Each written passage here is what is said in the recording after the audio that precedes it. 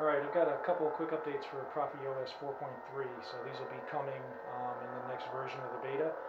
So the first thing is, over the weekend I had done a quick lightsaber duel with my son, and in doing it, we were using the new responsive localized lockup, and the lockup motion wasn't ideal. So when I've been testing everything, it's been by myself, and you don't quite get the feel of it. So in using it and doing some choreography, I realized that the motion of the lockup wasn't as good as it could have been.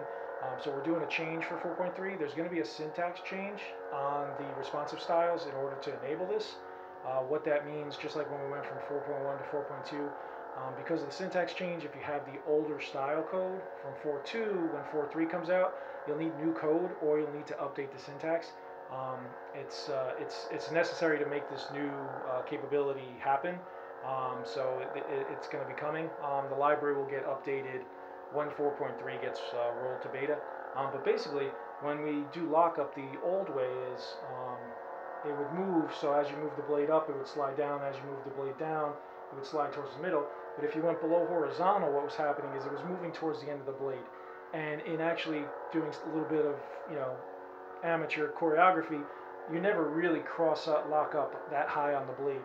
So now the new changes to the code actually give a secondary control for the responsive. So as you move back down, it gives that lockup section more movement towards the hilt again, which is a lot more realistic in terms of motion. So I'm going to show it real quick, and then I'll do a quick demo just so you can see. So this is going to be the new responsive lockup. So it still reacts to the blade angle, but now it's going to be a little more realistic in movement. So you get that lockup moving towards you, moving away, but then if you start going below, it'll actually work its way back up to the hilt, which is just a more natural position. Now, all the parameters are controlled, so within the actual style, you can change your bottom and your top still, but now this second control that's going to be added is what allows it to reverse back up the blade. So I'm going to do a quick demo with my son. This isn't choreographed, it's just going to be a super quick demo, but just to kind of show how when you're actually dueling with somebody, it feels more natural. So, right?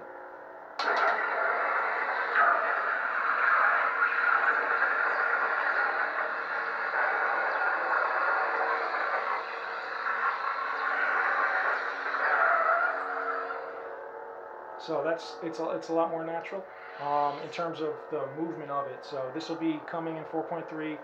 The library styles will all have it. And then in addition, yesterday I showed a few the new multi-blast, so I'm going to show that as well. So I've got the multi-blast tweaked out and ready to go. So it is actually going to be in a prop file. So what I'm doing with this is I'm going to have, there's going to be a new Fett263 prop file for buttons. It's the default saber prop buttons, but I'm going to have the new multi-blast control. Plus, in talking to SA22C, he gave me the green light. I'm going to put his volume menu on.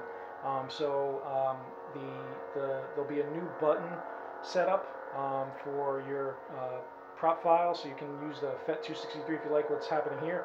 Also, in talking to SA22C, I believe he's going to add multi-blast to his.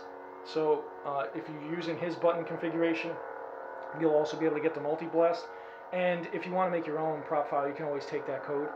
So with the new style code, with the new prop code, that's what enables multi-blast. So multi-blast, if you didn't see yesterday's video, is normally you have,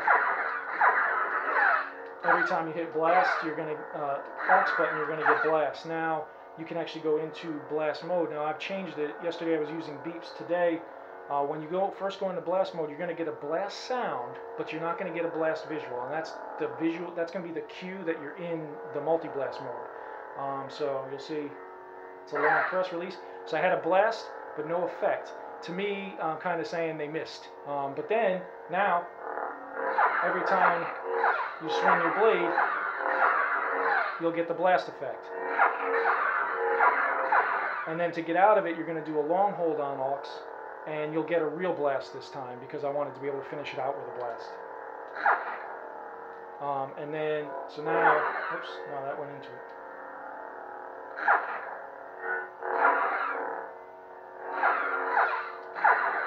Oh no, I'm sorry. It's a quick click on aux. I forgot. When you quick click aux, it will go out of multi-blast. If you hold aux, it goes right back into it. So that's the multi-blast. And then lastly, since this will be a new prop file, I'll show this, and it's going to be a little dark in here. With the blade off, a long hold on aux will go into the volume menu.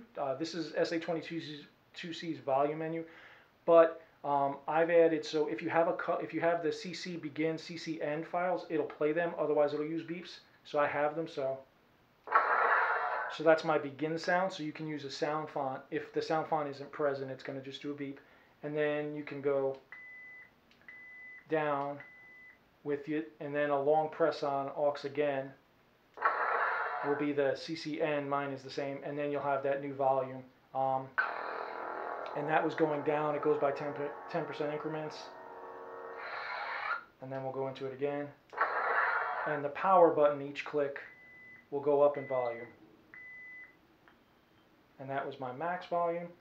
So then I'll hold aux. No data. Oops, I hit. And then that's your volume. So the new button configuration for Fett263 will have multi-blast, and it will have a volume menu, the volume menu being from SA22C's file, so you can use, if you prefer the default buttons, but you wanted these new features, there'll be that new prop file coming. And I'm going to submit everything to Frederick for 4.3, so he has some stuff he's working on. When that's ready, this will roll out, so this will be coming. I'm sure we'll update everybody, but more to come. Hope you enjoy.